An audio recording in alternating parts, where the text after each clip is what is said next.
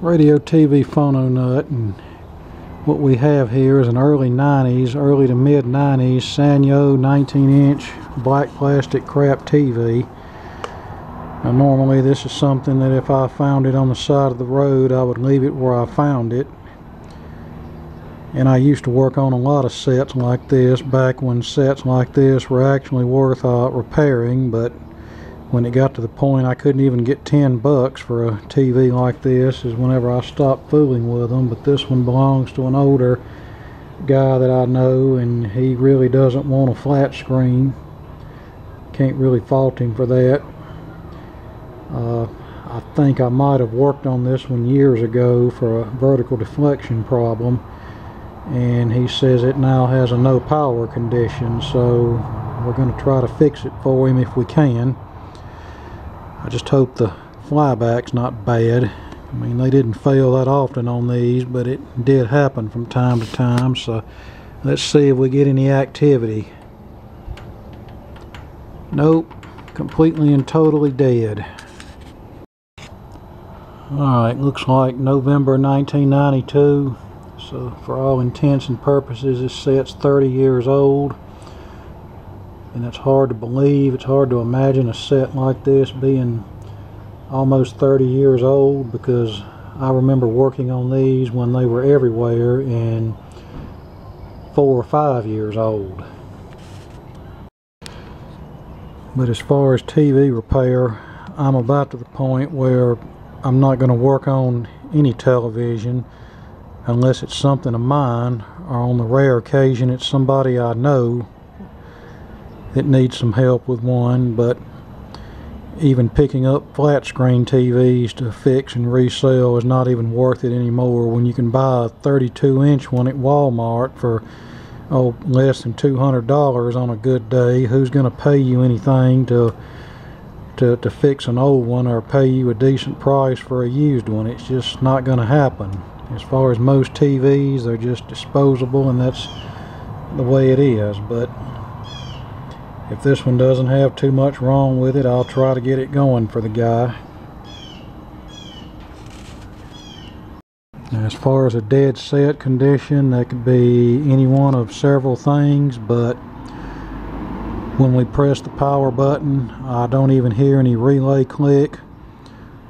So that tells us right off the bat that either the 5-volt standby for the microprocessor circuitry is missing, or possibly the microprocessor itself is bad and loading down the 5 volts. I've seen that happen in these.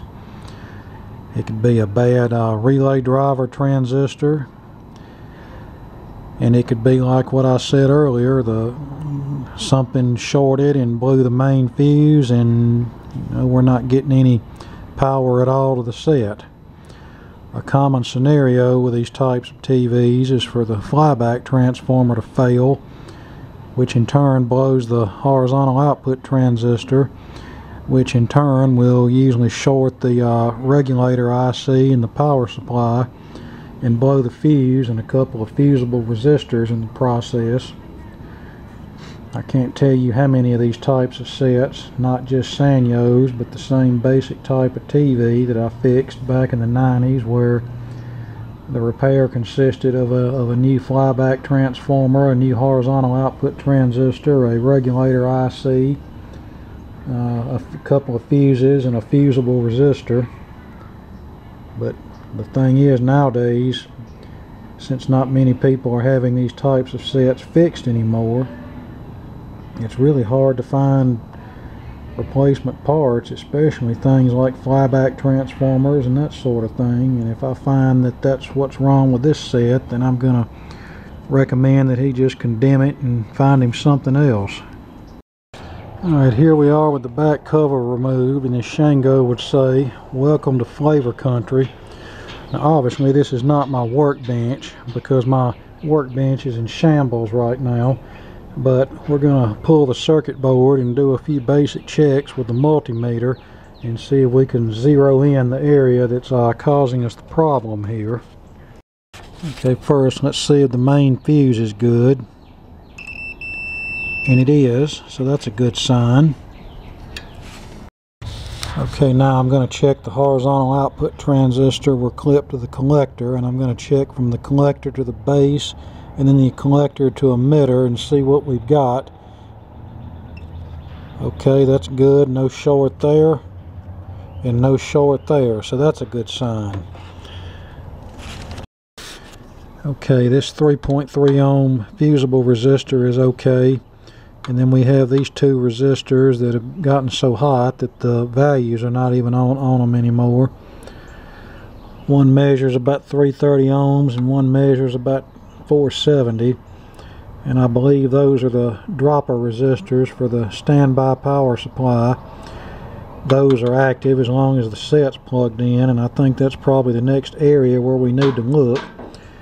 So we know that our fuse and fusible resistor for the main power supply is good. Our horizontal output transistor is not shorted. So I think the next thing we need to do is apply power to the set and probe around for voltages in the standby supply circuit. We ought to have roughly 5 volts to control the microprocessor, and then probably around 9 to 12 volts to energize the relay coil here. And if those voltages are missing, then we need to find out why. Well, it's starting to look like this power switch might be bad. If I can do this with one hand, that'd be interesting. Yeah, I'm not getting any beep at all here, so this might actually be a simple fix. I can tell you these tack switches are pretty failure prone.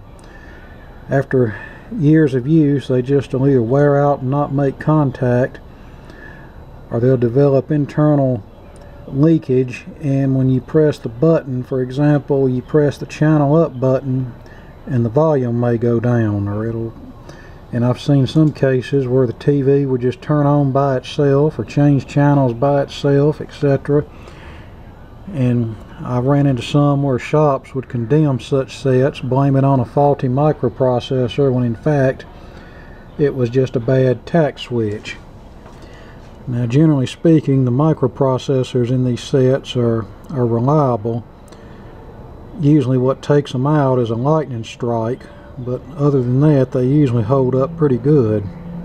And they generally either work or they don't work. Now, yes, there are some exceptions to that rule, but most of the time when a microprocessor fails in one of these, it's going to be a hard failure and you're not going to get anything. Okay, I just hit it with the contact cleaner. Come on. Oh, so now it's not going to work, I guess.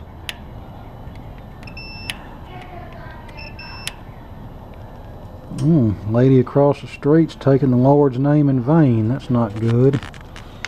Alright, just for a test, I slid the circuit board back in the cabinet because I really don't need it to be anything touching this metal table while I'm working on it. That might not end well for the TV or me, so let's fire it up and see if it powers up now. I sprayed contact cleaner in all of the switches and they were all kind of dead, so let's see if it'll work. If I can dig up a universal remote, I'll probably just program that to this TV and just send it home with him. Alright, here we go. Is it going to power up or not? Nope, I guess not. So I guess we have some more checking that needs to be done. Well, dadgummit, I was hoping for an easy fix, but still, you should always check your basics first. I can't tell you how many times I've seen guys, and I've been guilty of it myself, would take a TV or a piece of equipment and just dive right into it without checking the basics, and then I wind up chasing my tail because I can't find what's wrong with it, and then I go back and check the basics and find something that I should have caught 2 minutes after I pulled the back off of it. So always check your basics. Now, I just felt these resistors back here that are in the standby circuit, and they're both rather warm, so something is drawing current through them. So I think the next step is to put something non-conductive on this table and pull the board out and flip it over where I can check some voltages. But I am relieved to know that the problem does not appear to be in the horizontal output stage or the main power supply. So that's a relief. It is something in the standby power supply, and about the only thing I can think of that it could be that would condemn this TV at this point would be if the microprocessor is indeed shorted, and I don't know if a power surge or lightning hit this set and he didn't indicate one way or another about that, then that could very well be the trouble.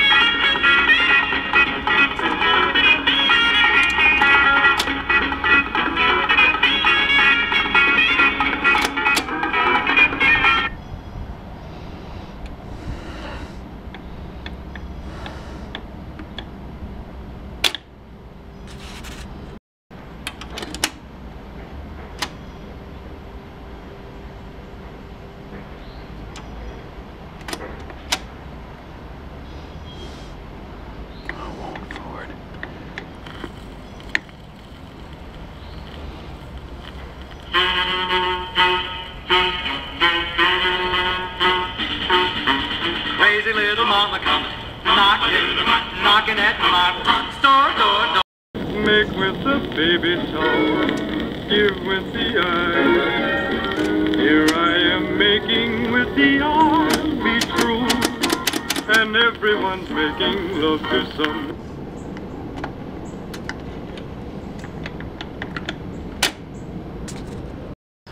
Okay, what you just heard is one of these Emerson Swing Mate record players. I believe this particular one is from 1979. It's one that I basically patched up because I do not want to spend any money on it. Just to give you a little backstory on these types of record players, the Swing Mate and the Wildcat was originally introduced by General Electric in about 1966 or so. And GE continued to make those in some form or another, as well as some various kiddie phonographs up until 1975, at which time GE sold their record player line to a company called Interstate Industries, who continued to build the Wildcat stereo models and the Swing Mate mono models, as well as the kiddie phonographs, under the Concert Hall and the Emerson brand, as well as several store brands. I know True Tone, Western Auto, and Sears had them. They continued to make these up until probably the early 1980s. Like I said, this one I believe is a 79 model. When I found this, the cartridge was missing out of it, and the center spindle was damaged. The little pin that holds it in place was broken, and the result was the spindle was going all the way down to the bottom. It would not lock into place. So I looked on the VM website, and he has the spindles, I think, for 15 bucks plus shipping, which of course 15 bucks is a fair price, but I just don't want to put any money into this because I don't have any attachment to it. And it's getting ever harder to sell stuff like this, at least locally, and I'm not doing eBay anymore, so that's out of the question. So anyway, I dug around and found a manual stubby spindle and a 45 adapter, and I dug in my junk box and found an old BSR X5H crystal cartridge. It's still good, and those things are getting pricey too. So this thing's going on the Facebook, baby clothes, and cell phone pages just like it is for about 20 bucks. And if it doesn't sell in a reasonable length of time, I'm pulling the cartridge out of it and throwing the rest in the trash.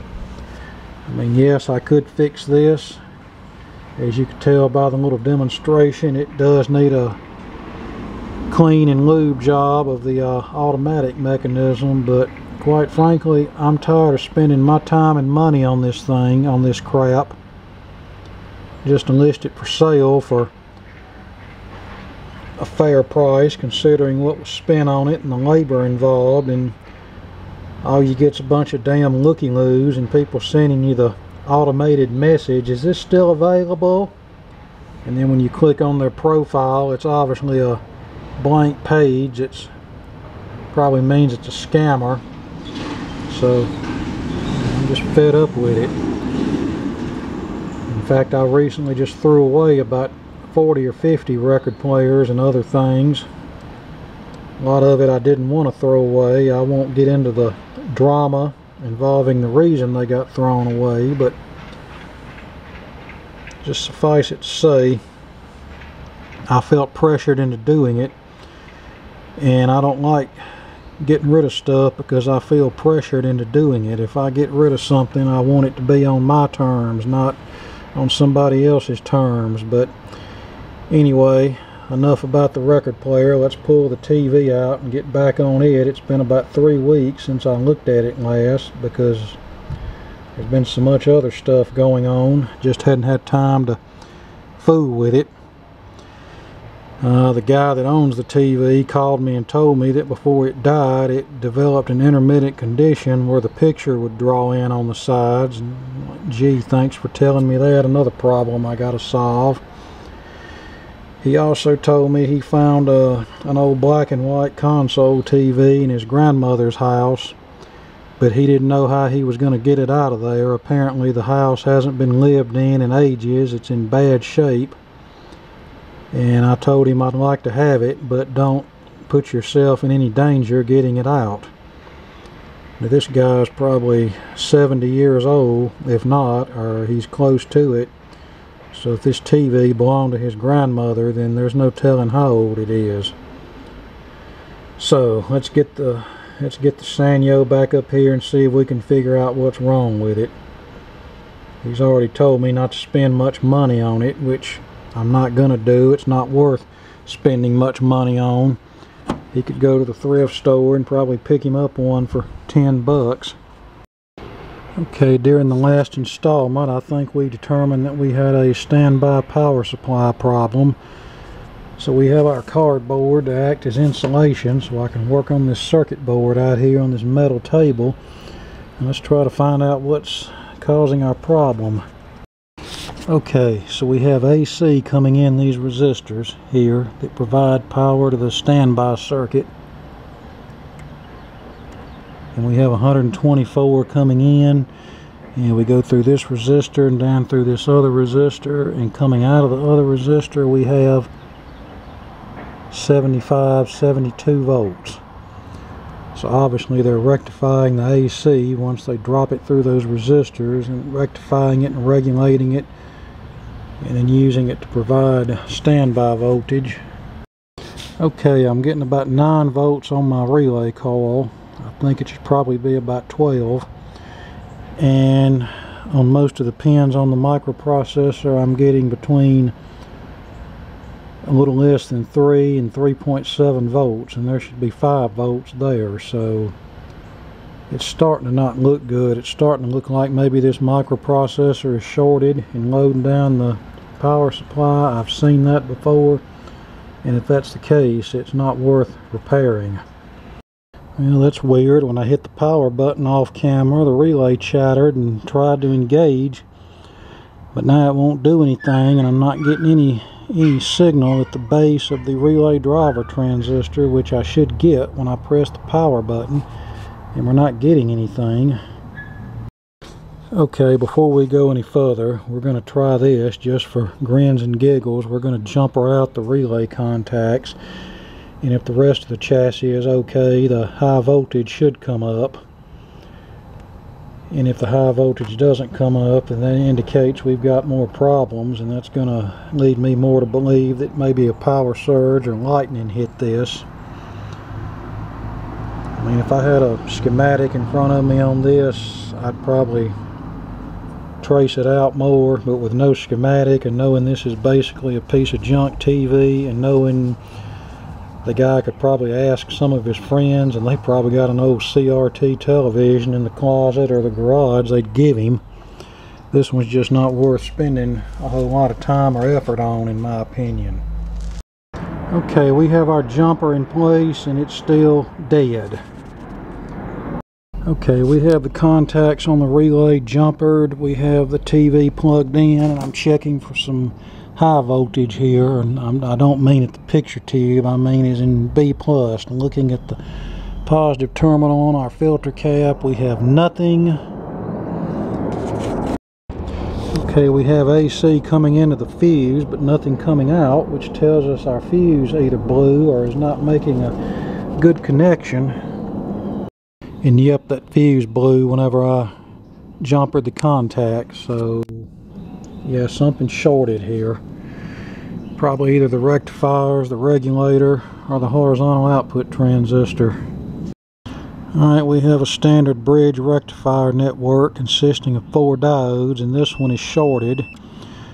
Now, I've learned in the past, when you deal with a situation like this where one diode is shorted, you better just replace all 4 of them, because I've replaced the 1 or 2 in the bridge that were shorted, and then as soon as voltage hit them, the other 2 would short. So, and I'm starting to think more and more that this was a lightning job, because we checked this fuse before and it was good.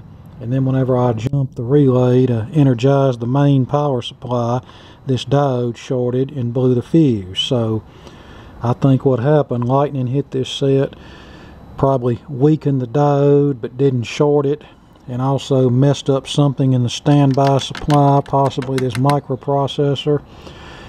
And then whenever I jumped the relay contacts, then this diode shorted from being weakened by the power surge or lightning hit and blew the fuse. Alright, there's our 4 old diodes and the blown fuse, a 4 amp 125 volt. And like I said, only one checked shorted, but I've learned from experience, when one shorted, you better change all 4 of them, which we've done, as you can see here. Now I need to go round up a fuse and we'll try it again. Okay, we now have high voltage and a raster, so that's a good sign. Let's see if the relay will click when I push the button now. Remember, we still have the contacts jumpered. Okay, the relay is just chattering, which leads me to believe it's not getting enough voltage and not staying in. Okay, we're plugged back in, jumper removed from the relay contacts. Now let's see what happens. Nothing. See, I think what's happening, this relay coil is just not getting enough juice. What I'm looking for is some kind of voltage regulator, whether it be an IC or a Zener diode or what have you. This is one of those times when I wished I hadn't gotten rid of all of my later Sam's Photo Facts. You know, when I thought I was done with these types of TVs, I got rid of all of my Sam's thinking I'd never need them again. And well, every once in a while one comes along like this that I do need one. If I could see the service manual on this, I'm sure I could go right to the problem. Okay, I think we may have found the problem, something I've never seen in all of my years of working on televisions. The remote control sensor, I believe, is shorted. Whenever I desoldered it, our voltage going to the relay jumped up too, and the survey says 13.8 volts. And our 5 volt line jumped up too, right at 5 volts. Look at there. Now when I press the power button, boom, how about that? And I soldered the remote control sensor back in, and we're back to 9 volts on the relay and 3.8 on the 5 volt line. So yeah, we need to find a remote control sensor. Okay, here's the remote sensor, and from left to right our pin configuration is ground, data, and our voltage input, our 5 volts.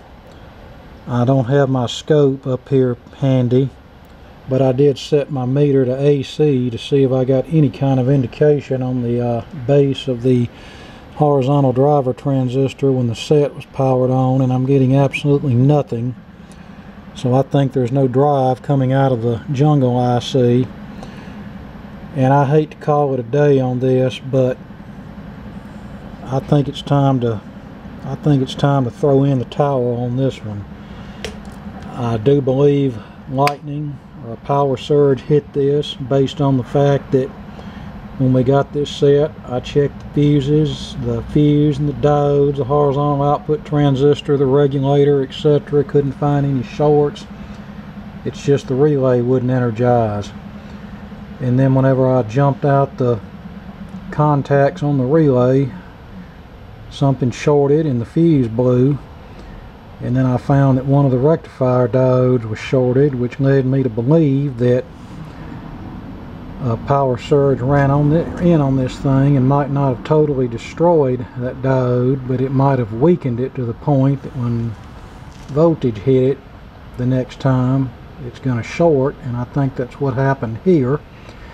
And so we replaced the diodes, and then when we jumped the relay contacts, the high voltage came up and we had snow on the screen. Of course, I have no idea if the tuner and tuner control circuitry was working or not, which that wouldn't work anyway with the microprocessor not working right, which it wasn't at the time, because our 5-volt standby was down to under 4 volts and our 12 volts for the relay was down to about 9 volts, and we determined that that was caused by a shorted remote control receiver. When I pulled the receiver out of the board, pushed the power button, it fired up great, and then I was going to put the receiver out of the Samsung board in here, and I pushed the button and it's doing what you're seeing it doing right now. We're not getting any horizontal drive, and that's causing the microprocessor to shut the TV down. If it doesn't sense the presence of drive, then it will not allow the relay to stay in more than a couple of seconds. So, you know, if this was some classic vintage TV, I might could see going at it more, but this is not a classic vintage TV. This is the kind of TV that if Shango had it and he could get a picture on it, it would become an EOL specimen, and I don't fault him for that one bit. These TVs are virtually worthless. And yes, I keep hearing about retro gaming. Well, for one thing, the retro gamers are few and far between. That's still a very small niche market. And the sets they're paying big bucks for are the high-end Sony Trinitrons and Sony broadcast monitors and JVC D-series TVs, that sort of thing.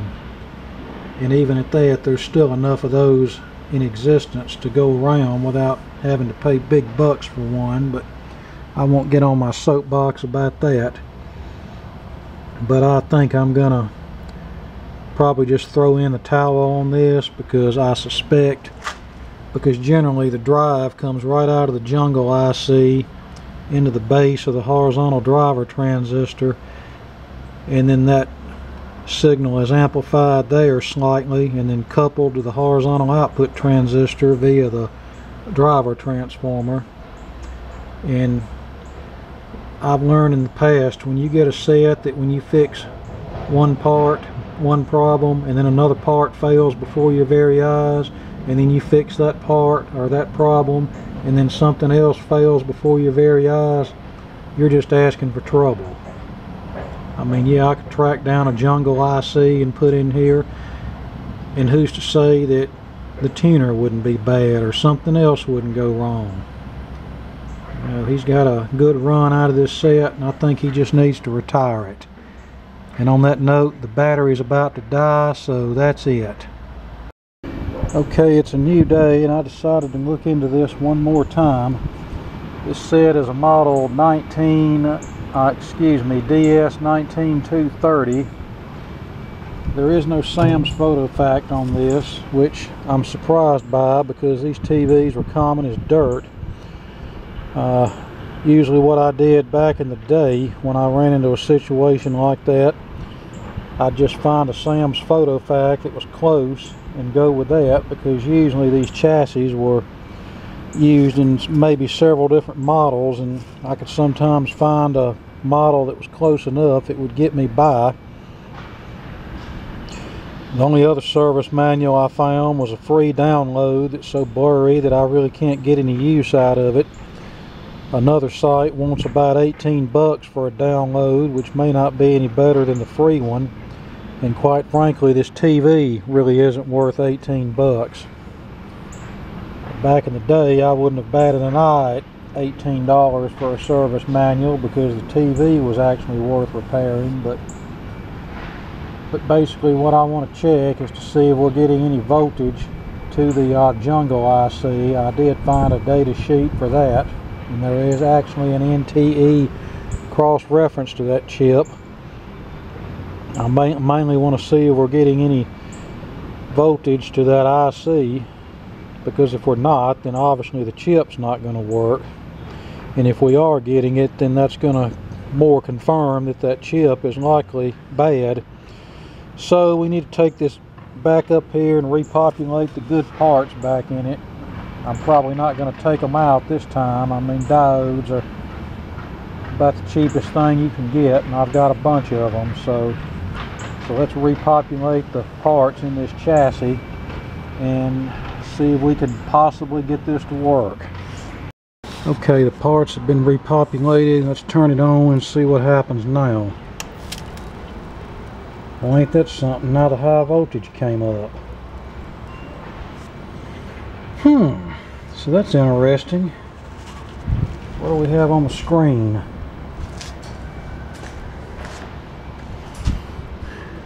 We have a raster. Alright, let's tap around on this board and see if it shuts down.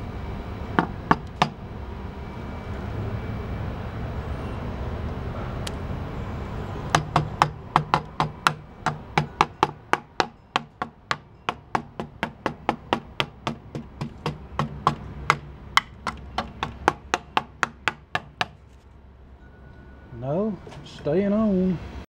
Okay, I resoldered the jungle IC and a couple other things. Nothing stood out to me as having a bad solder connection, but you know, sometimes they can look good and still have a hairline crack that would cause an intermittent problem. So the best thing to do is resolder everything. Alright, let's see what we got now. Okay, the high voltage came up. I want to check some voltages and see where things are.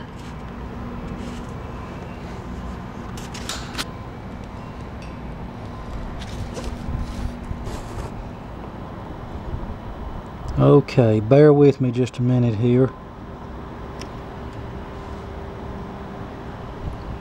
60 volts on the going to the horizontal driver stage.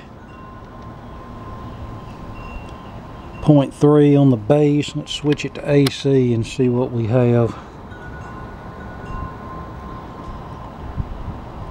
Yeah, really not getting anything there. I really need a scope to check that, but I just wanted to look at the comparative between what was broken and what's working now.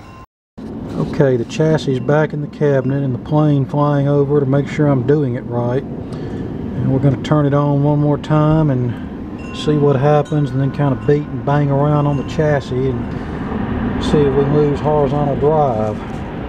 Alright, here we go. Well, if I push the right button. And now we've lost horizontal drive again, damn it. And you know what? These are the kind of sets I hate. These intermittent problems, you think you got them fixed and you turn them on and click, click. I see this connection here doesn't look too good. That's coming off of the regulator IC. That could be part of the kickstart circuit. You know, these newer TVs, I say newer, from about 1980 on, they get their voltages for the most part off of the secondary of the flyback. But in order for that to happen, the horizontal sweep has to work.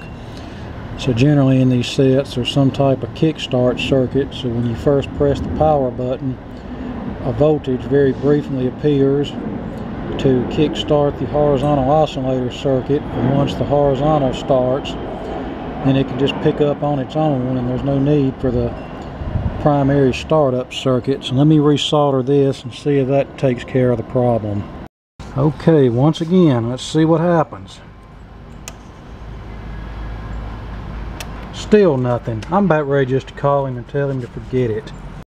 And no amount of beating or flexing the board is having any effect on this. Hello?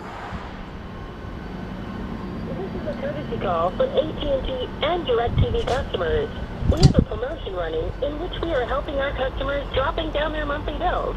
Press 1 and be directed to a live representative.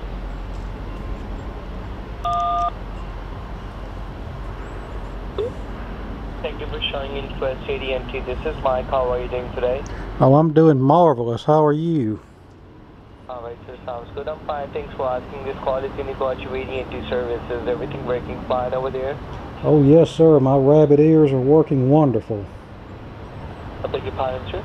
I said my rabbit ears are working wonderful. Alright, then are you happy with your monthly bill? Or is it too high for you? Oh, no. My monthly bill is zero. I get free TV. Hello? I guess they're going to do something about that now. And no, I don't have DirecTV, Dish Network, cable, or any other paid subscription for TV. If I can't get it out of the air for free or watch it on a DVD or a tape, then I'm probably not interested in watching it. Alright, one more time, let's see what happens, and I bet we know what's going to happen before I even push the button. Yeah, see there? Not a darn thing. Okay, pin 25 is the horizontal VCC pin for the jungle IC, and I can't do this on the camera because I'm going to need both hands to do this. I'm going to have my meter probe placed on that pin, and we're going to turn the TV on and see if we have any voltage on that pin. Okay, it goes up to 2.5 volts and shuts down, and I think it should be more than that. I'm thinking probably between 9 and 12 volts there on that pin. Well, now it just came back on. Alright, it's on, and I'm just going to let it stay on for a while and see if it shuts off. And I'm going to flex and push on the board and see if that makes it go off.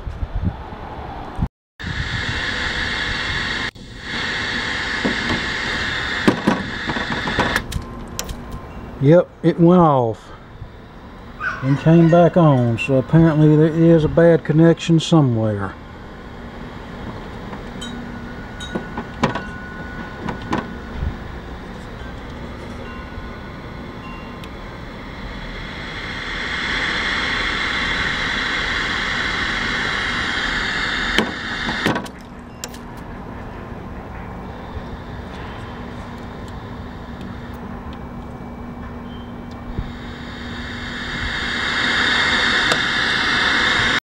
Okay, I took that remote receiver completely out because even though I had the pins unsoldered, me flexing on the board might have been causing it to short out there, because I'm sure there was a little microscopic solder on that. Now that shouldn't have caused the horizontal drive problem, but we're going to beat and flex on this board and see if we can make it stop.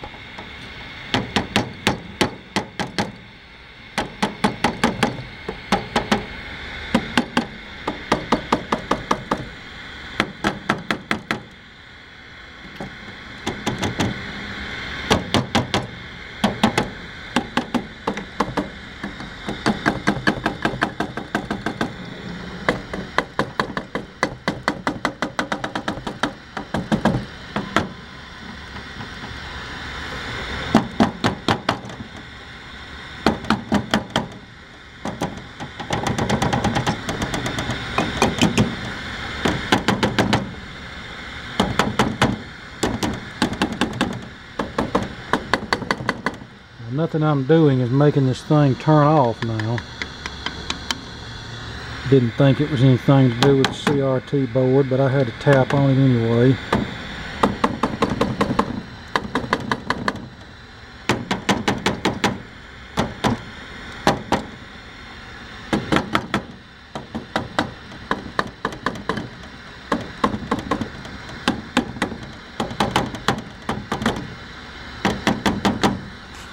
Well, I just don't know. Okay, once again we have the board back in the cabinet.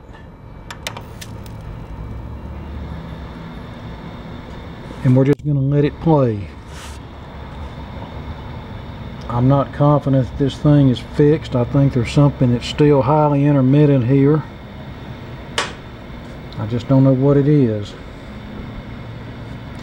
And I know it's nothing to do with this old remote sensor, because even whenever I had it out completely off the board yesterday, it still was acting screwy.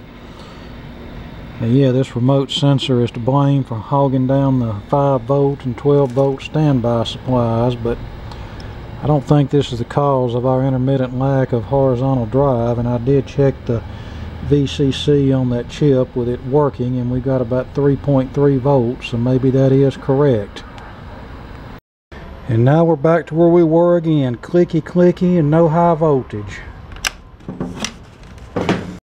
Okay, even though the original horizontal driver transistor tested okay with the meter, I went ahead and replaced it anyway with a beefier part off of that Samsung board, because there's often more to a transistor test than just the testing it with a meter. So we're going to plug it up, hit the power button. It'll probably lull me into a false sense of security and turn on properly and make me think it's fixed, and then it'll screw up again.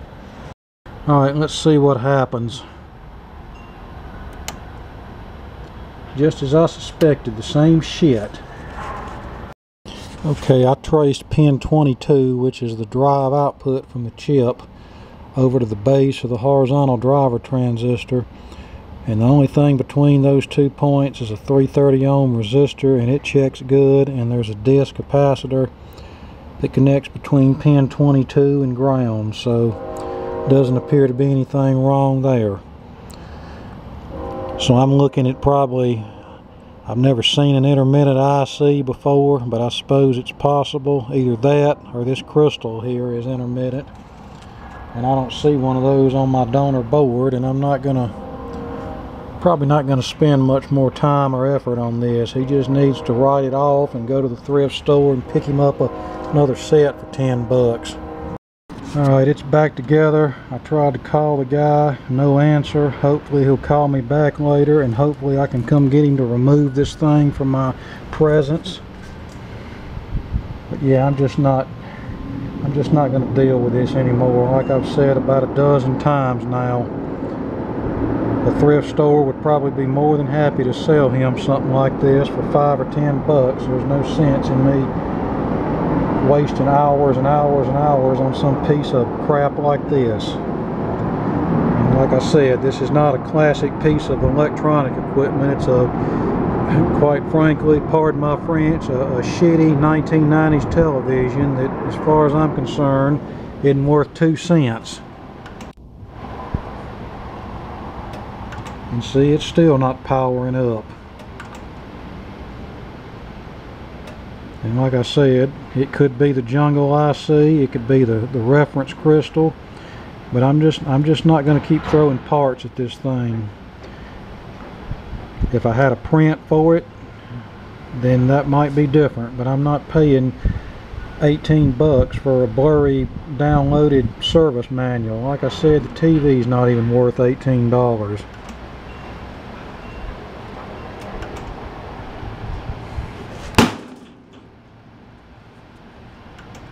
And see, it's just not coming on no matter what I do.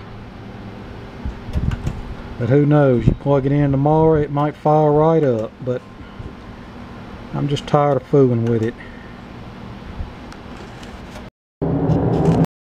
Deadgum airplanes, I got about as many of them here as Shango does, but yeah, and I'm probably not going to take in any more crap like this. If somebody's dead set, hell-bent, determined that they've got to have a TV like this, then there's plenty of them around that you can get for a lot less money than what it's going to cost you to get the piece of crap you already have fixed. So just throw it away and get you something else. I mean, even my own Zenith TV from 1984, if it goes out, and if I can fix it easily and without a lot of money, then I'll fix it. But if it's going to be an involved process like this one's turning into, then it can go bye-bye too. I'm just not devoting the time or money into it. Okay, here's what I can see of the schematic on that set. Yes, I'm back in it again. Pin 20 is a VCC pin. I think that must be the startup voltage. 8 volts there, and then it gets its voltage through a couple of resistors in series that terminate back to the 130 volt source or 135 volt source. And you have this C401 22 microfarad filter cap there, and that also comes up to these 2 capacitors.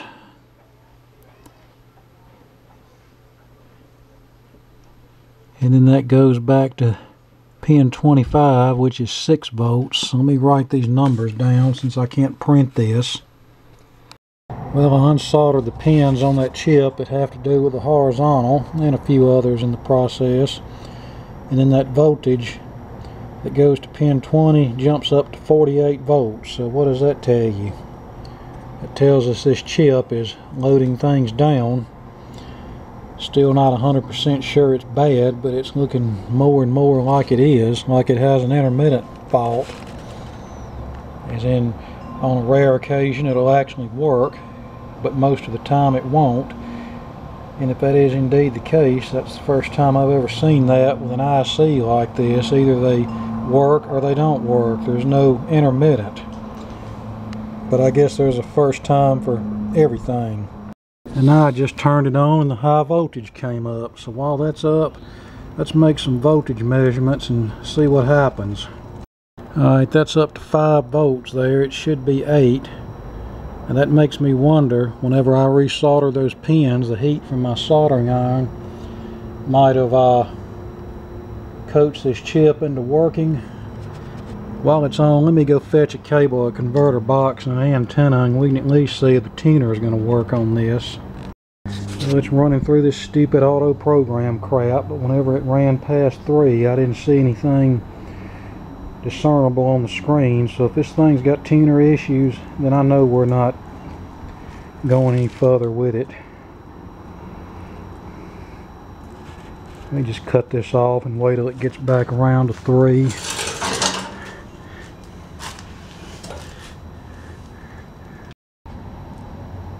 Is this one of those that goes to 120 on cable? Yes, dadgummit, I guess so.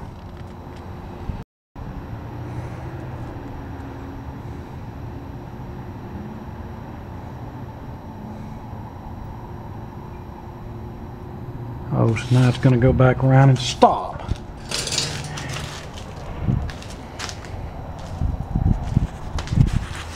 Alright, let's try to find the channel button on here. Try to get this thing back around to 3.